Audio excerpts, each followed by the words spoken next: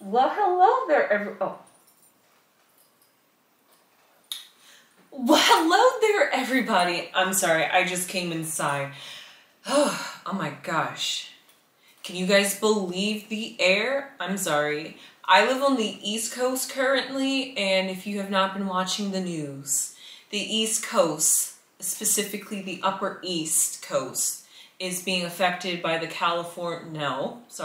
the Canadian wildfires. Just slightly off of Montreal in the Alberta area specifically, and man, it is devastating to watch Canada. I am so sorry for you guys, because as of an article I was reading, there's like 495 known sorry. There's like 495 known wildfires in Canada going on right now. However, basically half of them are out of control, like 220 of them, or like 250 of those wildfires are out of control. And apparently 9.5 million acres are currently burning off of Canada right now. So, global warming, I am so sorry for you guys. I know this is very normal. However, according to Canada, this is the worst wildfire season for them this year, because it's also paired with a drought. Yeah, I've been hearing it's been raining in California, and usually California deals with droughts. So, yeah, again, global warming, what's going on? I'm a little bit concerned right now. But as you saw, I had a mask on because the air quality index, something I've never used on my phone before, but I always check my weather app every day to dress appropriately. I was concerned when it said it was poor. I'm like, air quality is poor. I'm just like, that's not normal. I will read to you each day, step by step. Monday. Well, as of Tuesday, my air index quality for my region was 105, and it was in the yellow. I will clarify the colors for you in just a bit. It was code yellow, which is, it was 105, okay? It says it was much worse than Monday at that time. Then moving on to Wednesday, the air quality was 170 at unhealthy, and we were in the red zone. It says much worse than about yesterday this time. Oh, but no, we were not done, because that yesterday was at 6:27 in the morning, okay? By 6:26 that night yesterday, our air index was at 153, and we were still in code red, but you can see it's wavering here and there. I seen some videos in New York. I will play some videos for you guys after I finish this, because today was what I was concerned about. When I woke up this morning at 8:07, it was 257 was the air quality index, and we were in code purple, which means it is very unhealthy. Now, that doesn't go to talk about what it was in New York, because my skies looked nothing like the New York skies, and in comparison, nothing to what the Canadian skies looked like near the wildfires. Okay, here's a video of what somebody's apartment looked like in New York, and they could literally smell smoke in their building. It's nothing but smoke.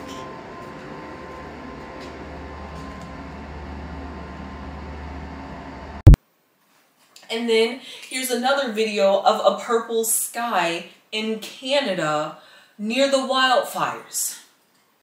Wait, why the world, sister, why the world look orange like that? Now you tell me,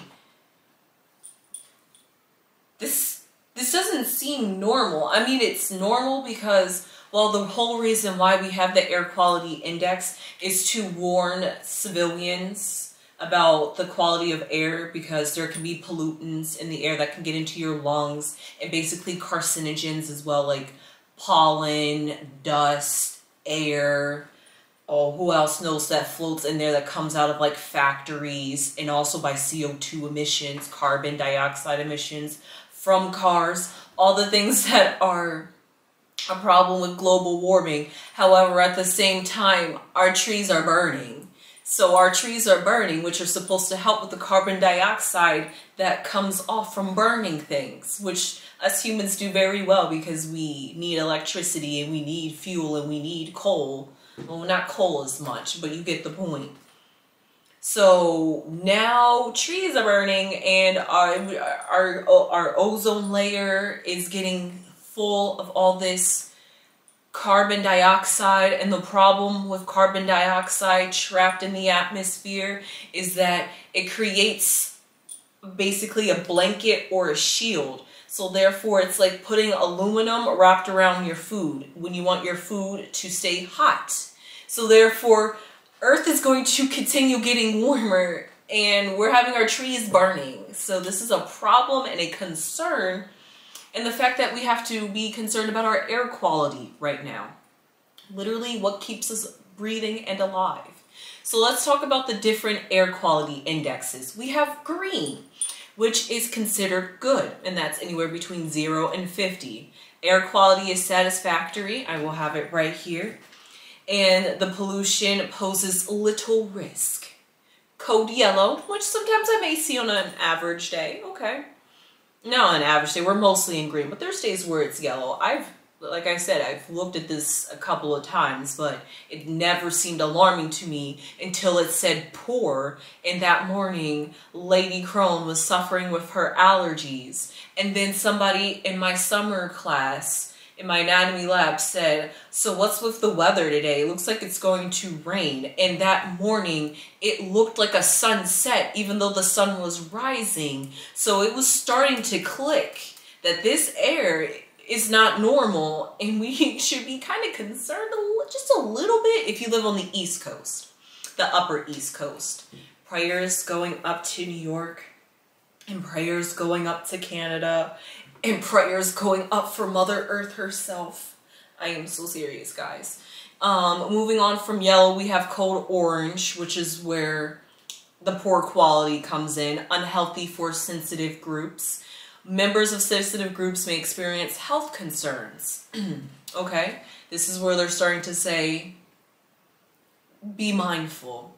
Then we have code red, where it's unhealthy, which was yesterday for where I live in the Virginia, DC, Maryland area. And however, this morning when I had stepped out to go take out the trash, I kid you not, when I breathed, I felt like I breathed in some smog, some thick smoke. I felt it go in me. And my nose hairs felt like they singed a little bit. It could have just been in my mind because I wasn't concerned about this at the time. But the fact that I breathed in thick air was concerning enough for me to start wearing a mask when I go out. Because I'm like, yes, I can see why this air quality is unhealthy. Some members of the general public, okay, I'm the general public, may experience health effects. I did not, but I could see how they could, because that was some thick air, and that means I breathed in some smoke and CO2. Okay, code purple, which is where we are currently, and thankfully my area was bypass maroon. I would have literally been like praying to the gods if we were in maroon. Okay, so purple means it's very unhealthy and it's a health alert. Still wearing my mask every time I go out. And this means that it's a health risk for everybody. This means you should be staying inside. And when you're there, that's between 200 to 300. And that's where New York is. And they're even in maroon because they're between 400 to 500. That's why I was literally concerned for us to get in the hazardous zone. Some parts of my area got it, but like specifically in my general area, like my outskirts got it, but like somehow we missed it by like the grace of gods. And then a maroon or hazardous means that it's a health warning in emergency conditions, which means nobody should literally be stepping outside. And some of the videos I was watching, people were saying that they were sent home from work because the air was so bad in New York. And there were other videos of saying that there was, I heard on the radio while I was out driving yesterday, about how the roads were less visible due to the Canadian wildfires, and the news reporter said, "Thanks, Canada." It was a little sarcastic, but you know, I thought it was kind of funny because this is something I've never experienced before, and that's why you see baby Crone here in a slight panic. But it's just because after C-19 and having to wear masks, I am more concerned about what goes on in the air, because the air is what we breathe, and it can easily affect us, and it can easily off us at the same time. So when something goes awry in our air, I am definitely concerned. And also the airwaves is how you send messages and signals. But that's a different story. So with that being said, I hope you guys enjoyed this video and my little PSA. And baby Crone will be back to see you guys another day. Alright, bye! Please continue to wear a mask. If you are in the Northeast, you know, the Northeast on the East Coast, please wear a mask. If your air could, anytime you have poor control of air quality, please wear a mask. Just be healthy. You don't want any respiratory problems. Just be mindful. And sometimes this stuff can get into your bloodstreams and cause all the different things like cancer. With that being said, I hope you guys stay safe. And I hope I did not raise any concerns to you guys. And if we have any Canadian watchers or people in New York or anybody that is literally in the danger zone, prayers going up to you, and I hope you guys are safe. And I am so sorry, and baby Crone is here feeling your pain and worrying for you guys. So with that being said, sunflowers!